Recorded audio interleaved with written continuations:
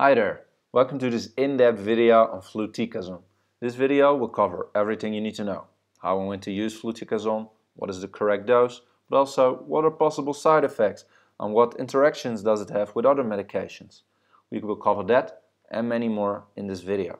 I also made a shorter, more to-the-point video that covers all the essentials in easy to understand language. You can find a link to that video in the description. Furthermore, don't forget to subscribe. Let's get into it. First, a little disclaimer. This video is meant purely informational. This is not medical advice, and always ask your doctor if you're looking for medical advice.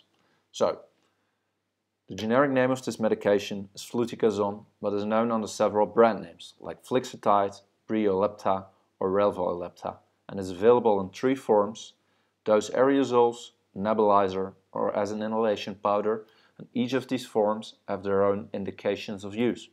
So, the dose aerosols, or the inhalation powder, can be used as maintenance treatment of asthma, as well in adults and older children, but even in young years old. It also can be used as maintenance treatment of COPD, and this is mostly suitable for COPD patients with severe complaints. So they need to have a forced expiratory volume of less than 60% of the predicted value, and they also need to have repeated exacerbation during the year without treatment.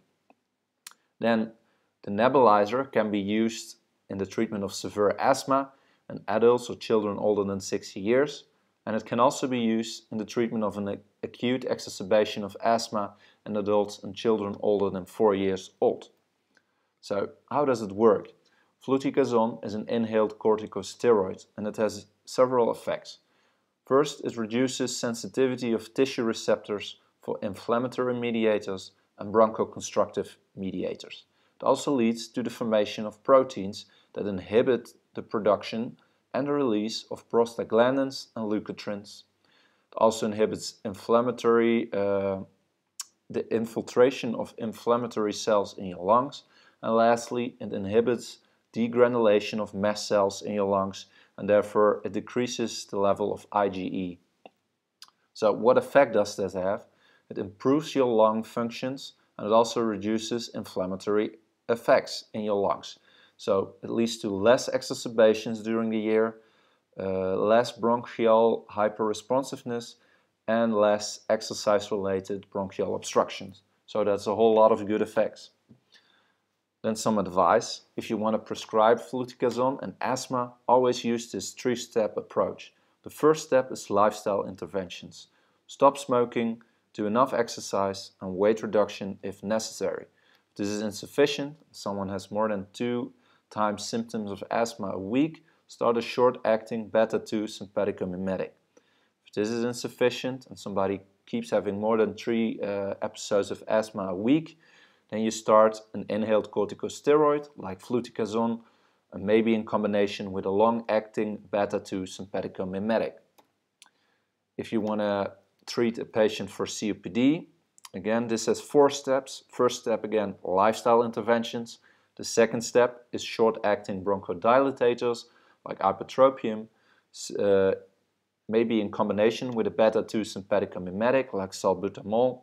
Step 3 will be add a long-acting bronchodilatator, and step 4 is inhaled corticosteroids like Fluticasone or long-acting bronchodilatators like Advair. And this is only suitable for patients who need more than 1 hospitalization a year through their severe symptoms. So how do you use it? Depends a bit on the indication. You always inhale it, preferably with an inhalation chamber. This way the medication spreads more effectively in your lungs. After the use, always rinse your mouth, because it otherwise may lead to fungal infections in your mouth. And when you use it for asthma, you may have effects within 4 to 7 days after your initial use, and you will experience the maximum effect within several weeks. For COPD, it takes a little bit longer. Within 10 days, you may be experiencing any benefits, and the maximum effect is achieved within 3 to 6 months. So you need to use it a long time before you notice some results. How long can you do this, or how long do you need to do this, would be the better question. Probably for a very long time. Together with your doctor, you will make a plan and you build up the medication dose so you reduce the symptoms you are having. and you always need to take your medication at fixed times. Regarding safety, there are no restrictions for driving. It's perfectly safe to drive with this medication. You can also combine it with little amounts of alcohol and with any type of food. So, what dose should you take? If you want to use it as maintenance treatment in asthma, you're an adult or a child older than 60 years, and you want to use dose aerosols or inhalation powder, your initial dose should be 100 micrograms 2 times a day. The maintenance dose is 100 to 500 micrograms 2 times a day, and this is depending on what the advice of your doctor is. And then the maximum dose in a day would be 2000 micrograms in case of severe asthma. For children from 4 to 16 years, the initial dose is 50 micrograms 2 times a day, and the maintenance dose would be 50 to 200 micrograms 2 times a day. And for even younger children from 1 to 4 years, the dose aerosols dose should be 100 micrograms 2 times a day. And you should always use a baby inhaler, which is a smaller inhalation chamber. This makes it more easier for the young child to inhale the medication. Then, if you want to treat acute asthma exacerbations in adult or children older than 16 years, always use a nebulizer. You can use 500 to 2000 micrograms 2 times a day, maximally up to 7 days. If you still need to use it after 7 days, always contact your doctor to see if other medication is necessary. For children from 4 to 16 years, you can use the dose 500 to 1000 micrograms 2 times a day, again, maximally 7 days. And then lastly, if you want to use it for maintenance treatment in COPD in adults, use 500 micrograms 2 times a day and evaluate the use after 3 to 6 months to see if you have sufficient effects. Unfortunately, fluticasone can also have some side effects.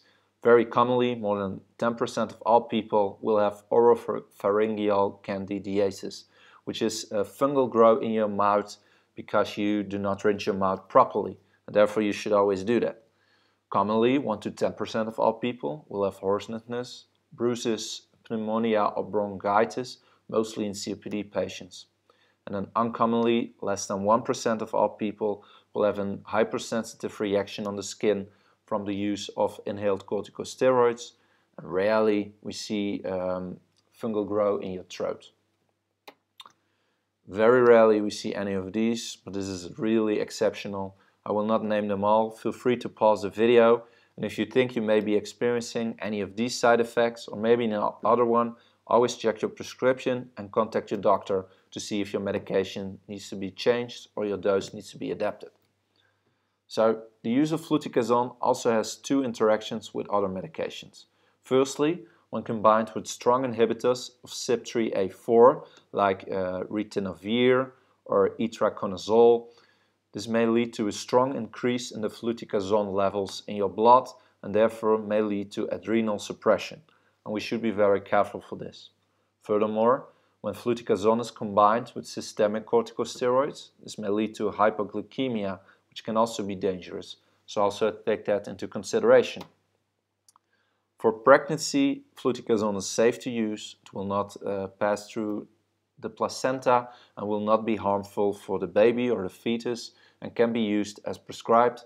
And for lactation, which is breastfeeding, it's the same story. It will not pass through in the breast milk and therefore is safe to use and can be used as prescribed. There are no relevant contraindications found in the use of fluticasone, and there are some warnings. First of all, when you see paradoxical bronchospasm or dyspnea after the use of fluticasone, you should always stop the treatment and switch to another inhaled corticosteroid. Then, when you use fluticasone, it may lead to an increased risk of pneumonia, mostly in COPD patients. And therefore, you should always ask for the risk factors in these patients, which is smoking, older age, and history of pneumonia, a low BMI, and severe COPD. And when they have any of these risk factors, you should be careful in prescribing fluticasone. Also, the use of fluticasone may lead to activation of pulmonary tuberculosis, and long-term and high-dose use of fluticasone may lead to systemic effects, like Cushing syndrome, reduced bone density, growth retardation, cataract, glaucoma of the eyes, and psychological or behavioral disorders. And this is mostly seen in children or young people like adolescents. And my last slide, kinetic properties of fluticasone. Resorption is of course mostly done by lungs because you inhale it. The first pass of the inhalation powder is only 8% and of those aerosols only 11%, so it's not a lot. The dividing volume is 4.3 liters per kilogram. Protein binding is 91%, which is very good.